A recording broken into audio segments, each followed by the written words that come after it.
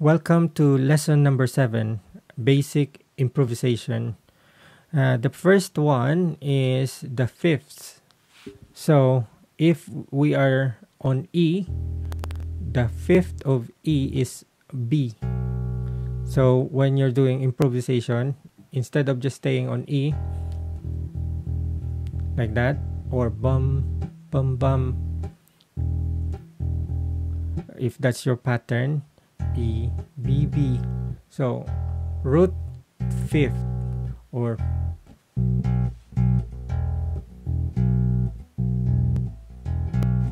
that's the basic improvisation. You're including the fifth from your pattern instead of just doing it on E.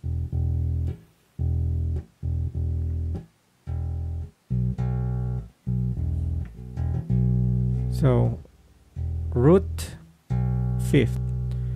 If we are going to use C, the fifth of C is G, so it can be up here. So C, G, C, C.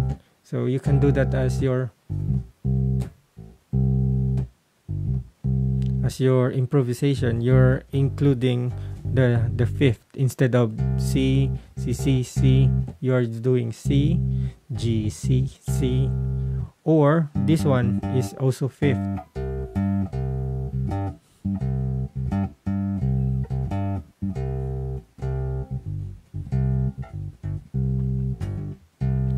Right. If we move to A, E. Or A and then E as an open string. If it's G, G, D. If it's D, D, A, D, A. Alright, so it's a very simple yet very important or essential when you're doing improvisation, to always use the fifth. Right. The next improvisation technique is the box pattern. Box pattern is like a major minor, pentatonic. So if we are on the key of G, so root, G, octave, flattened 7, 5th, and 4th.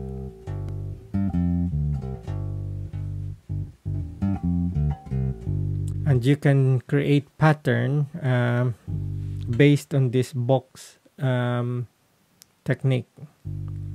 Box pattern number 1, so root, octave, flattened 7th, and then 5th.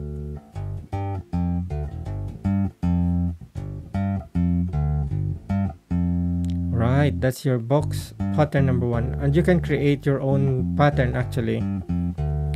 So box pattern number 2 is root, and then octave, double, and then flattened 7, double, and back to the octave.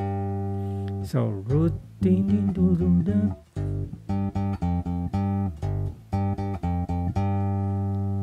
happy with that? So root, and then octave, 7th, flattened 7th, back to the octave.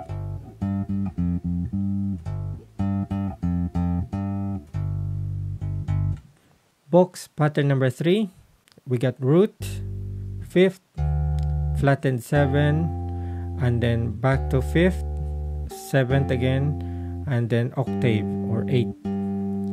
Alright, so root, 5th, flattened 7, 5th, flattened 7, and then octave. Alright, so 3, 5, but on the 3rd string, 3rd on the 2nd string, back to the 5th, 3rd string, and then 2nd string, 3rd fret, and then 5th fret. And it sounded like this.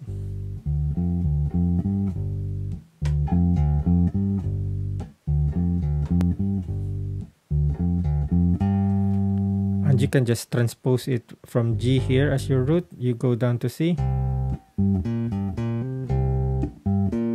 and back again to G.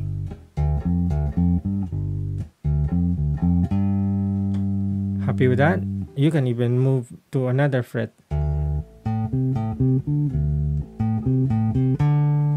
The same with earlier, you got the G and then octave. You can go to C and the octave of C is here.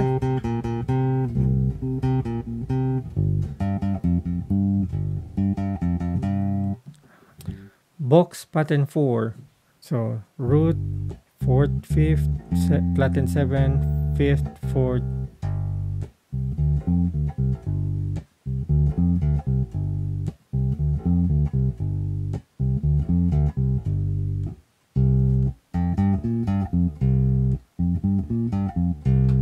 Alright, so you can actually create your own patterns with this box technique.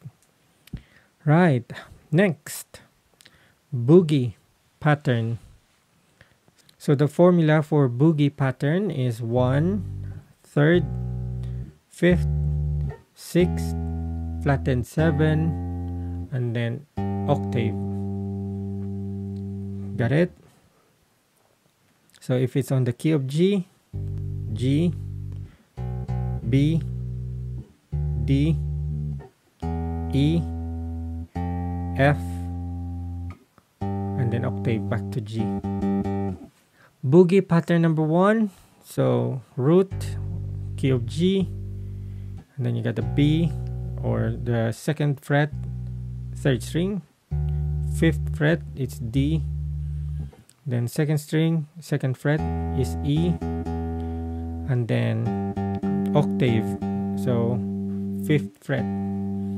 So it goes like this.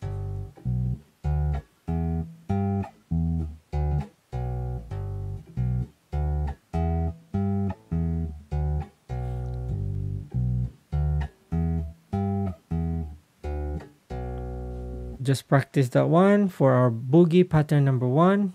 Boogie pattern number 2, we'll just do it double. So twice on the 3 on the root,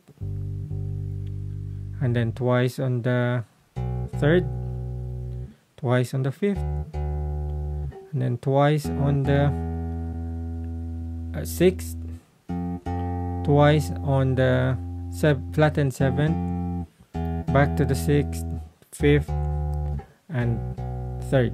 So it goes like this.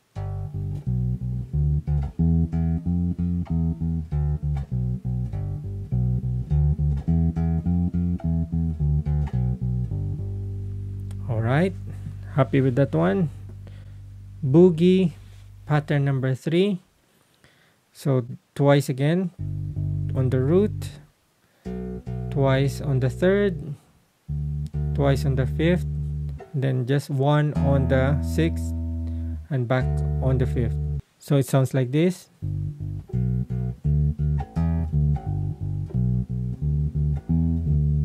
Then you can move to C,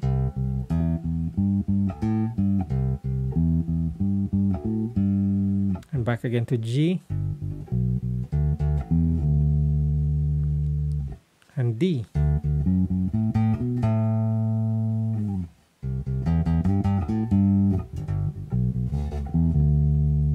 Right, it will develop your strength and flexibility with your hand, and you are now creating sort of a rhythm music.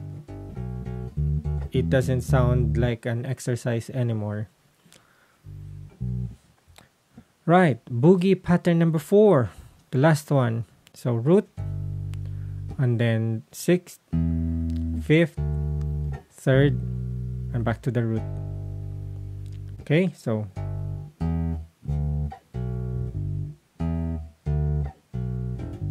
it's more like a bluesy if you are doing it slow.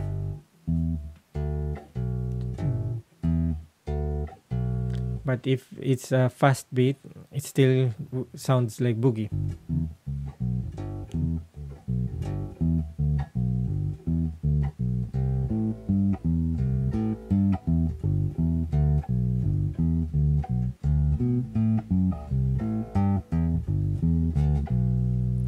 Okay, so it's root, 6th, 5th, 3rd. It's sort of a box technique, but you are extending it here. You've got the 6th and the 3rd. Alright, so that's it. That's for our boogie pattern.